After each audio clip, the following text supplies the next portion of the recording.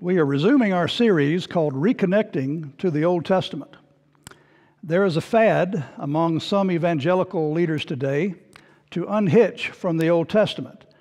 And their idea is because society finds fault with things in the Old Testament that we ought to disassociate ourselves from that portion of Scripture in order to win the favor of those out in the world. Well, the opposite is what we should be doing. We should be reconnecting to the Old Testament because we have lost some of the power of the gospel of Jesus Christ by ignoring the things that God gave us in Scripture. The entire Word of God is that which reveals Jesus. And our theme text is John 5:39, which Jesus is speaking. And he says, search the Scriptures. And I remind you, when Jesus said search the Scriptures, he was referring to what we now call the Old Testament. So he said, search the Scriptures, for in them ye think ye have eternal life, and they are they which testify of me. Now, having an understanding of the Old Testament helps us to understand the New Testament better. Everything that Jesus did for us on the cross has more meaning when we connect with the Old Testament. Jesus died for sin. It is the Old Testament that defines what sin is and labels us all sinners so that we all need Jesus. Sin is important for salvation to have any meaning. We are saved from sin. So if sin loses its meaning, salvation loses its meaning as well. Now, in this message today, which may turn into a two-parter, in fact, I suspect it will, we're going to talk about the types of Christ. Typology is a well-established study of Scripture, and it has to do with there are certain persons and also certain objects in the Old Testament, certain things that picture and portray the Messiah in a beautiful and poetic way. There are parallels, as we will, to that. And so these types of Christ were orchestrated by the Holy Spirit, and then God oversaw history to bring them to pass so that these Scriptures are they which testify of Jesus. It's a fascinating study, and I trust that it'll help your understanding of the Old Testament.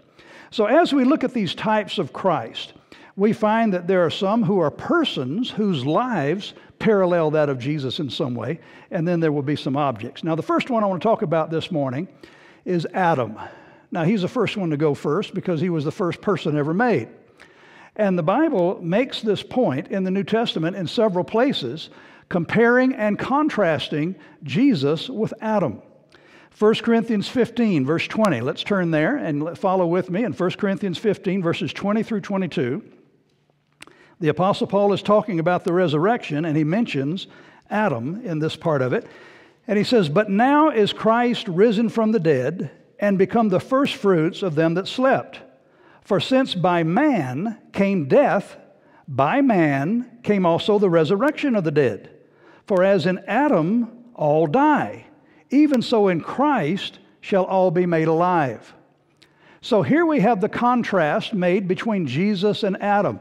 Adam was the first one, and this man represented all of mankind, and when he sinned, all of mankind sinned in him. So he is our federal head, and he is the one that brought death into the world.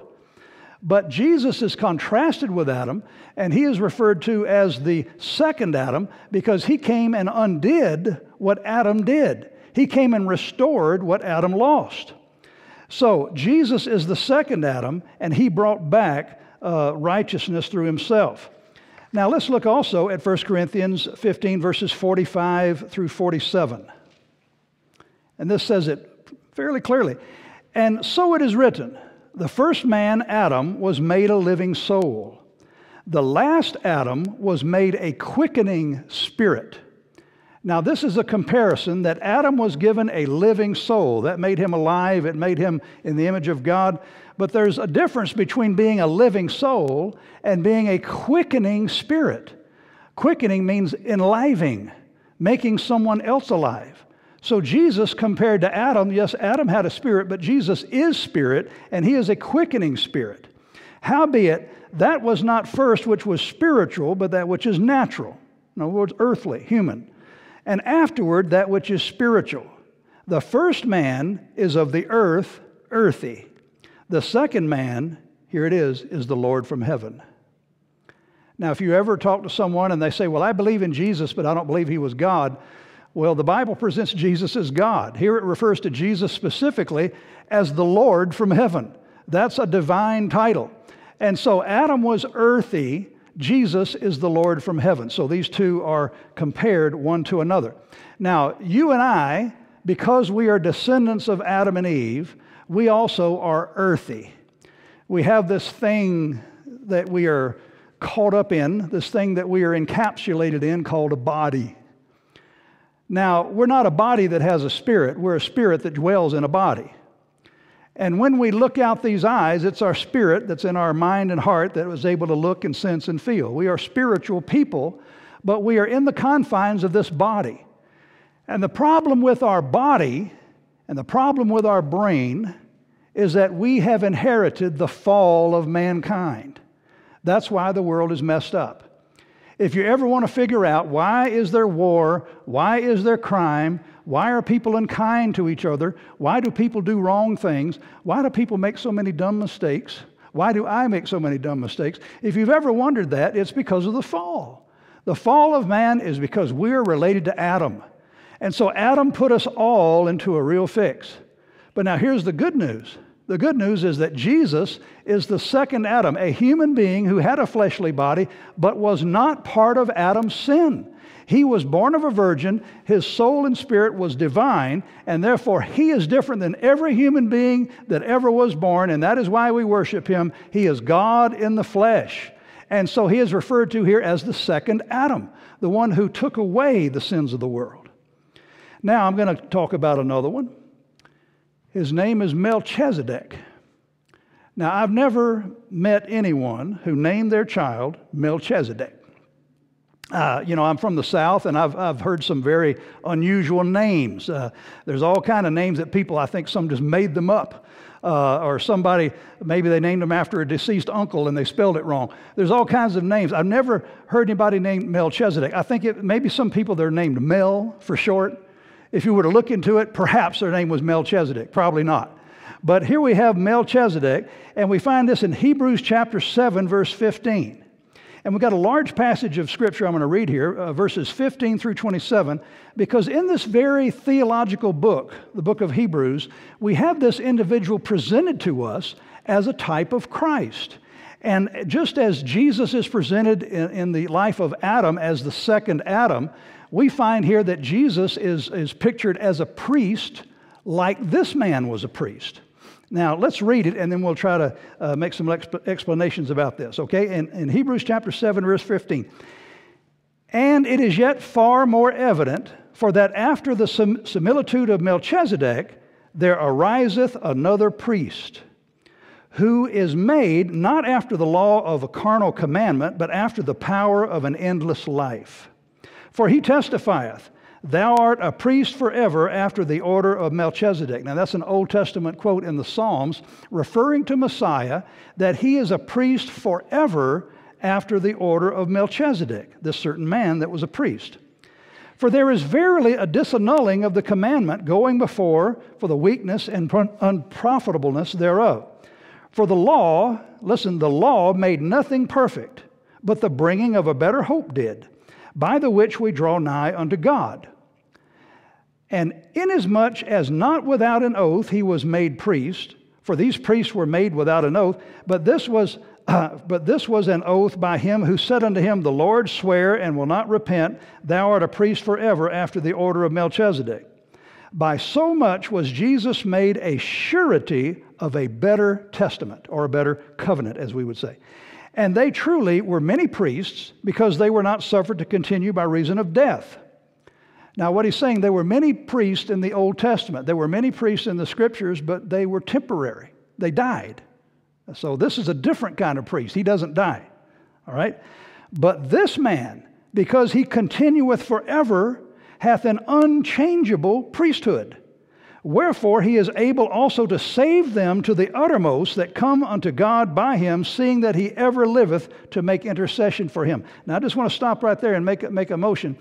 There may have been times when a certain sinner was dealing with a certain priest, and he said, priest, would you pray for me about my sins? Would you help me to get right with God? Would you help me make an atonement to God? And then that priest would die. And he would say, well, what can I do now? I don't have a priest. And he would have to wait till a new priest comes and go through the whole process all over again to get satisfaction of his heart. And what he's saying here is Jesus never dies. You never have to worry about whether or not he's going to be available or whether or not he's going to be here. He's always here.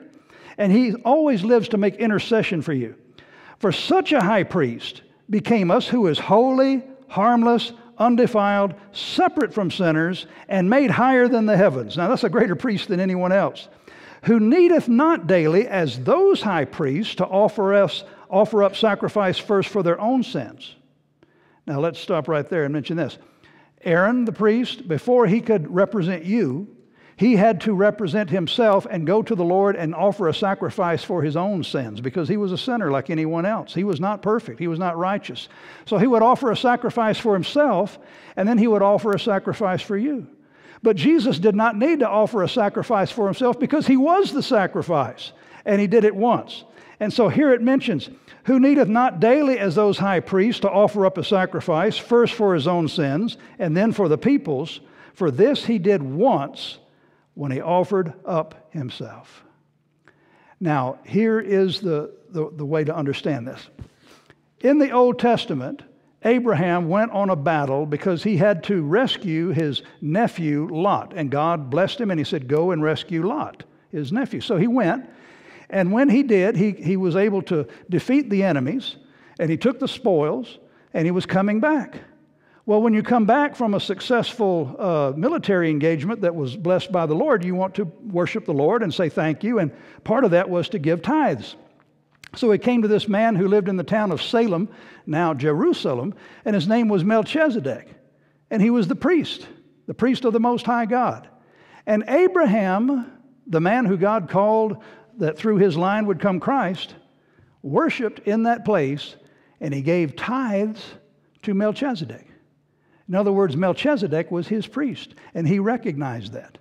Now, in other places in the book of Hebrews, the point is made that in Abraham was the potentiality of Aaron and all the other priests, and that they in Abraham also gave tithes to him. It's a concept that is mentioned, and so it lifts Melchizedek to a pretty high point. He is pre-law, pre-Moses, and he was God's priest. And the connection is made between these two individuals. Now, the priesthood of Messiah predates the priesthood of Aaron. That's the point that is being made here. Jesus' priesthood is not from the Mosaic law. Now, do you remember what tribe Jesus was from? Any Bible scholars here remember that? Judah. Okay, there's nothing in the Bible about anybody from Judah being a priest. The tribe that produced the priest was the tribe of Levi. So Jesus was not a priest if he was from the tribe of Judah.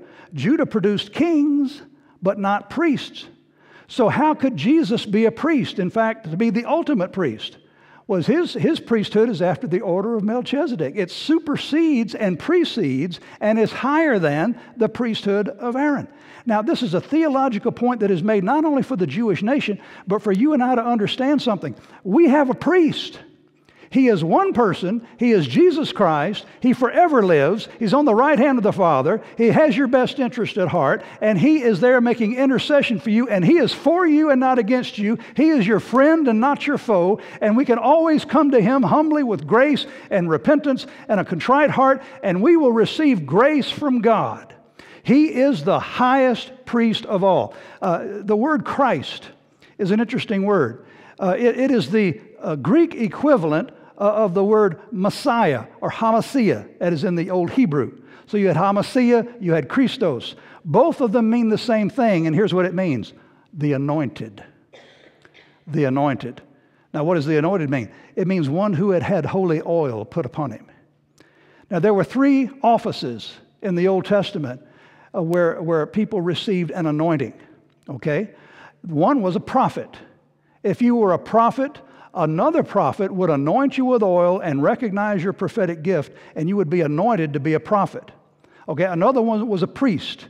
When a priest was established as a priest, they would go through a ceremony and they would anoint him with oil in the name of the Lord, and he would be a priest. And the other was a king. When a king was established on his throne, they would anoint him. And David talked about his anointing. You remember that teenage boy? That is, Samuel showed up and he said, okay, the sons of Jesse, bring them one by one. And each one of these sons came, and Samuel said, he's not the one. He's not the one. He's not the one. And they went through all these sons of Jesse, and he says, don't you have any other sons? And they said, well, we got David. He's keeping the sheep somewhere. They didn't even bring him. He was still just a teenager, just a stripling, basically a kid. And Samuel said, I'm not going to rest until you bring him. And so they brought David, and Samuel, he's the one. He's just a boy, probably 14, 15 years old, somewhere around there. And here's what he did. They had this horn, and they would put oil in it and have a stopper in the end of it. Kind of like the old-fashioned musketeers would keep their powder in. It was like that. And he'd pull that stopper, and he'd pour it on his head. And it would go down his head, down his face, and down his clothes. And David never forgot that. He never forgot it. There was a feeling of it and a smell of it and a certain sensation. And he talked about it several times in his writings. It was an experience that changed his life. Well, let me tell you, there was a man who was either a prophet, or he was a king, or he was a priest. But Jesus was prophet, priest, and king. He is the triple anointed one and the only one. Therefore, he gets the name. He's the Christ. He is the anointed. And one of those offices that he performs, and I think the one that we need so desperately, is his priesthood. We need him to represent us. We need him to care for us and to represent us to God. And so he is our great high priest. There was a lady in England many years ago, back when the Catholic Church and the Protestant Church were bickering and fighting and going through all this hard times. And at this time, the Catholic Church was kind of picking on the Protestants. This happened a lot. And this lady was a Baptist, and she believed that Jesus is a great high priest. But there was this Catholic priest who was always trying to convert her to come to be a Catholic and trying to impose that on her. And so when she was on her deathbed, he went to her. And he says, before you die, I want to make one more attempt so that I can come. I want to be your priest, and I want to atone. I want to make a reconciliation for you so you can be able to go to heaven. And she said, show me your hands. And so he showed her his hands. And she says, you're not my priest. My priest has nail scars in his hands. I love Baptists, don't you? And this woman died in the hands of Jesus, knowing that that's her great high priest. Listen, you don't need to go to some human being and confess your sins. He's got sins too. You take them to Jesus. Amen? You may confess to a friend or somebody that can help you. That's okay. But listen, nobody's going to absolve you of your sins. Only Jesus can do that. He is the one. Now I want to bring our attention to one that it's just a short mention, but I think a good one. Jonah. Now, how is Jonah a type of Christ? And why is he a type of Christ? Well, Jesus drew this one himself in Matthew chapter 12 and verse 40. For as Jonas was 3 days and 3 nights in the whale's belly, so shall the Son of Man be 3 days and 3 nights in the heart of the earth. Now, Jesus was foretelling his death, burial, and resurrection, as we just talked about last week. But he used the illustration just like Jonah. Now let's ask ourselves, what happened to Jonah? Well, what happened to Jonah is he was swallowed by a whale. Now, do you believe that? Well, great fish, whale, whatever you want to call it. Yeah, I believe it. I believe it because the Bible says he was swallowed by a great fish, or a whale, if you will. And so, well, you believe that stuff? I said, yeah. I'll tell you what, if the Bible said that Jonah swallowed the whale, I'd believe that too. Because the Bible can't lie. That would have been an interesting flannel graph picture, wouldn't it? I remember seeing flannel graph. There was a picture of this whale, and inside him was Jonah. And you know what Jonah was doing inside the whale? What you and I would do if we were swallowed by a whale too. He was praying to God, get me out of here. You know, I remember that picture. Well, it would have been interesting if flannel graph, if Jonah swallowed the whale. We'd have had Jonah here with a belly out like that, and the whale would have been him. It would have been a different picture altogether. But no, I don't have any trouble believing that God can make a fish that could swallow a man. God made the earth out of nothing, and God does miracles all the time. If you have trouble with a miracle-working God, why even talk about God at all? So he was swallowed by the whale, and he was inside him for 3 days and 3 nights. And he prayed, Lord.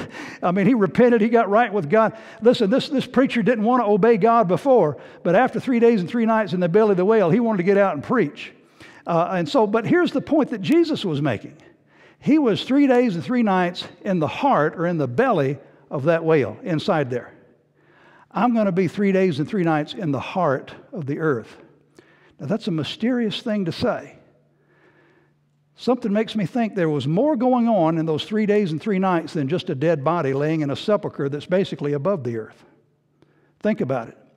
Everywhere in the Bible where it talks about the place of the dead, the place the dead go, Sheol, hell, whatever you want to call it, it talks down, down.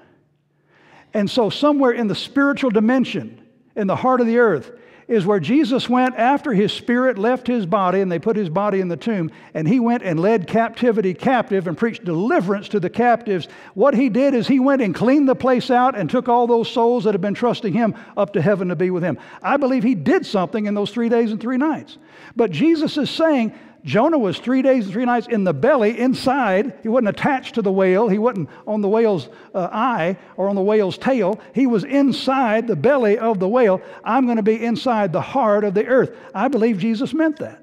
And so Jonah is a type of Christ in that he pictures the 3 days that preceded the resurrection.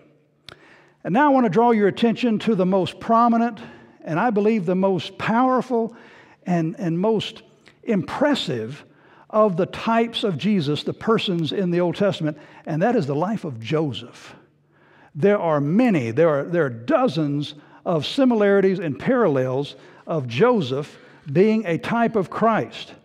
It is interesting in the sense that Joseph had similarities in his life with Jesus, and I've got a list of them. These are just 31. There are more, but I put out the most salient just to make the point. Okay, first of all, both were a firstborn of their mothers, all right? Both are shepherds. See, Jesus said, I am the great shepherd. Both are the most loved of their fathers. Both were prophesied to be rulers. Both Joseph's and Jesus' brothers were jealous of them and did not believe him. That happened. Joseph was sent by his father to his brothers. Jesus was sent by his father to his brother Israelites. Both were stripped of their coats. Both of their coats were dipped in blood. Both were sold. One of the 12 named Judah, and Judah is the Greek word for Judas. Judas is the Greek word for Judah, rather. So Judah sold him, and Judah sold Jesus. Reuben wanted to rescue Joseph.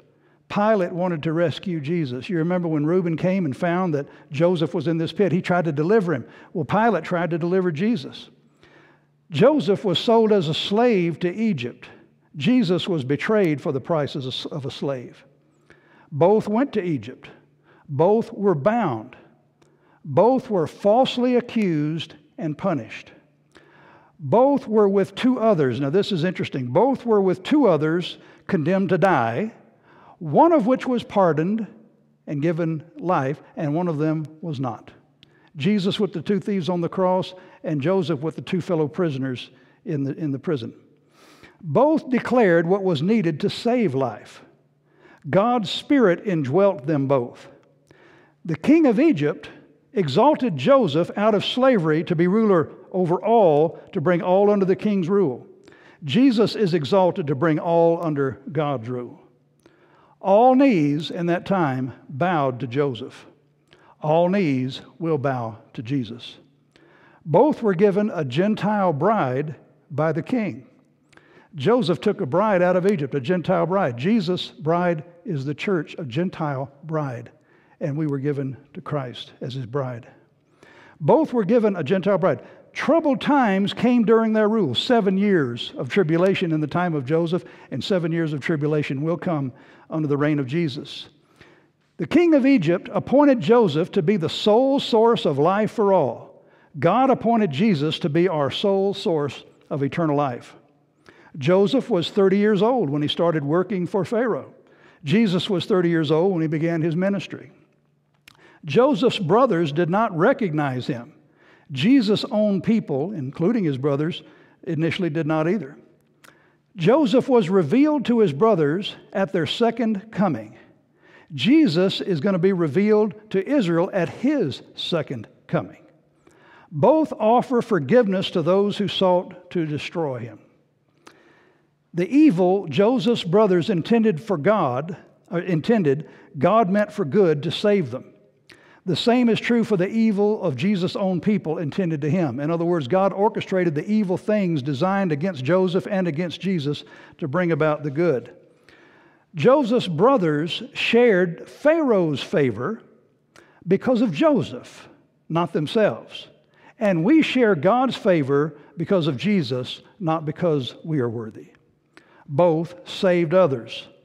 Here's another interesting one. Joseph's sons, Manasseh and Ephraim, came through his Gentile wife and are yet given full tribe status in the nation of Israel. The Gentiles who believed in the gospel are considered full members of God's people and joint heirs with Abraham.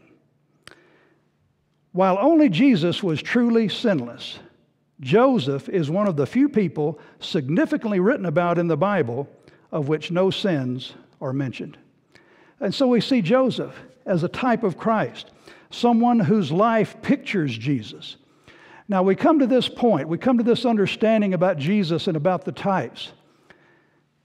As we said before, Jesus co-authored the Old Testament scriptures with the Father and with the Holy Spirit.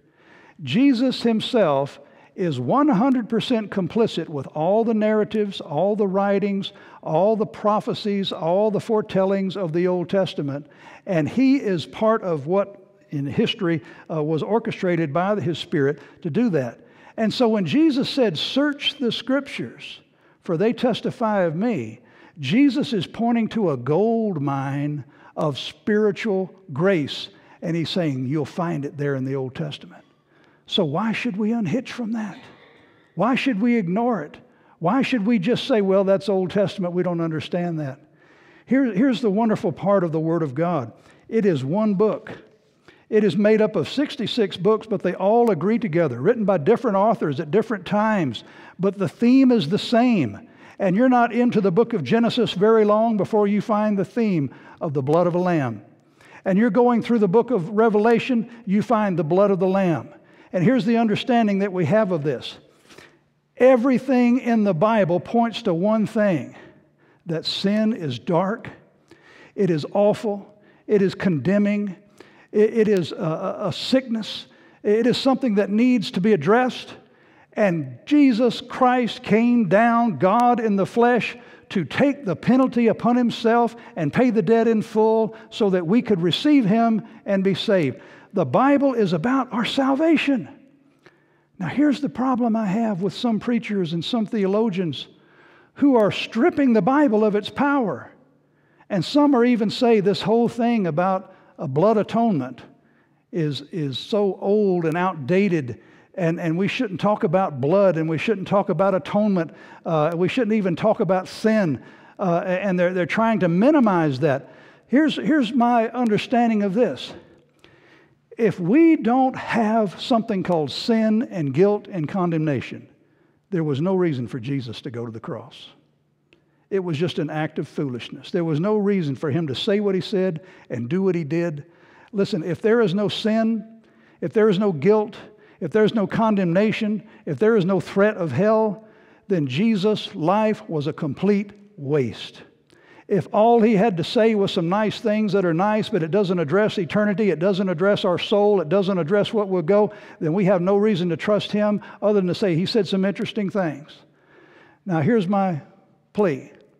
We need to take a stand in the church today in these times to say the entire Bible from Genesis to Revelation is the Word of God. Every part of it, every chapter, every phrase is God's Word. And when rightly divided, we understand it to be the Word of God.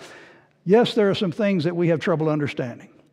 Yes, there are some things that may be written for us, but not necessarily to us. There are some things that have to do with the children of Israel as a nation, and not necessarily to the church made up of Gentiles as well.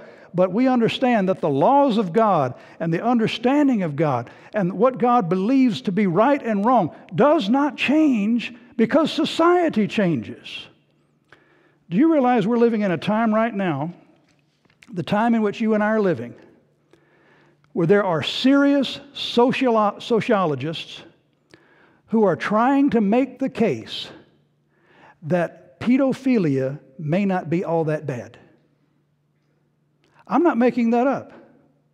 There are those in college campuses who are actively, openly teaching this, that we ought not to be condemnatory. We ought not to look at it as something terribly wrong. Some people are just wired that way, and we ought to be more understanding. I'm not understanding. I'm not understanding. Jesus said about these little ones, He said, if someone would offend one of these little ones, it would be better that a millstone be hung around his neck and he'd be thrown into the sea. Jesus loved the little children, and He blessed them, and He said, let them come to me. But we have a society that does not want the little ones to come to Jesus. They want the little ones to come to some other ideology, some other thing, and most of what they're trying to do is confuse them and get them all mixed up about who they even are. We are living in tough times today, and listen, we're not going to be able to just to resist this and defend the truths of the gospel with just the New Testament. We're going to have the Old Testament too. But between the Old Testament and the New Testament, we have all that is necessary for us to know the mind and heart of God and what is right and what is wrong. We need to have a theology that helps people go from darkness to light.